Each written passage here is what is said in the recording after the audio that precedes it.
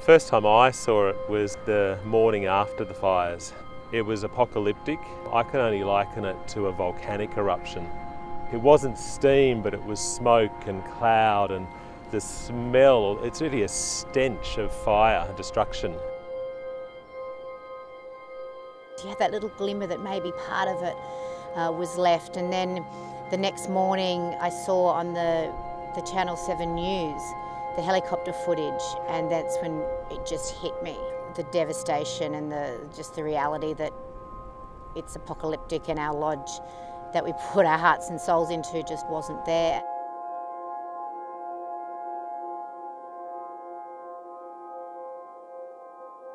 Walking along the ocean up through the coastal landscape that was once very dense and rich with life and colour, that's the first way we ever came to the lodge, and we walked up there again, and it was really fascinating because when you're on that edge of the coast, the ocean is so alive, the ferocity of the waves, so much life and colour, and then there's still some low-lying grasses that are growing on the edge, and so it makes the reality of what you're seeing here not as harsh to sort of comprehend all in one go. And it was a really nice balance to think that's nature, and this is how nature will be once again.